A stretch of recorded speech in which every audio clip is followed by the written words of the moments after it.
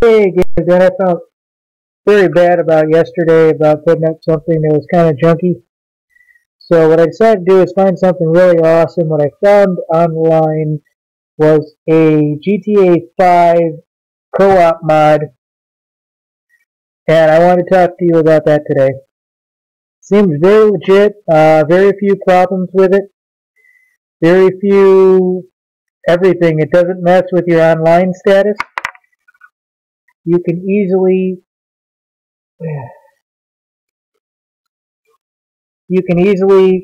play online, and it doesn't make you get banned like other PC mods and other things have actually done. This is a PC mod only. Unfortunately, it has not yet come to the consoles, and even I'm kind of angry about that because I would actually like to play with friends on my GTA on my Xbox, and I am unable to do that because they don't have the PC version, and neither do I. There's a lot to actually say on this. It was coming from Game Rant, so you know it's a good story. So, let me just get into this. It's a GTA 5 mod. I'll tell you exactly what it is. Trying to figure out something here real quick. Here we go. It's called Quadmaz's Multiplayer Co-op 06 PC mod. And how some of the releases of these mods contain malware.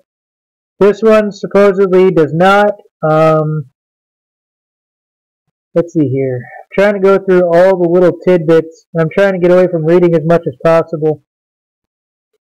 But this one doesn't mess with your online mode. It doesn't affect your online play. A lot of these mods, if you put it on, you get banned if you have it on your game.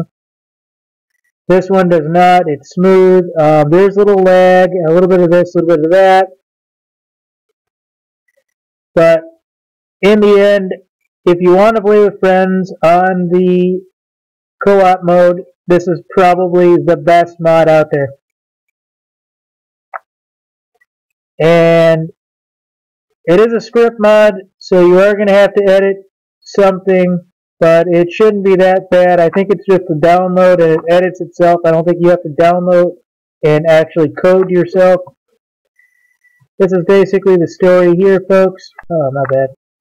I apologize.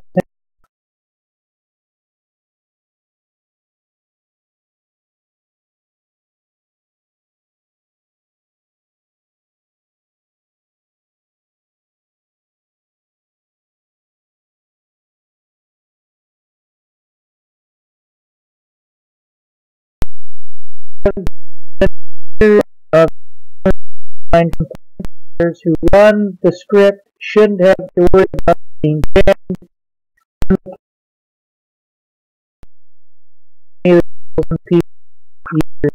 Banned due to Guadmed having just uploaded the co-op story mode several days ago. There are still development issues, technical limitations, and they're likely to occur, folks.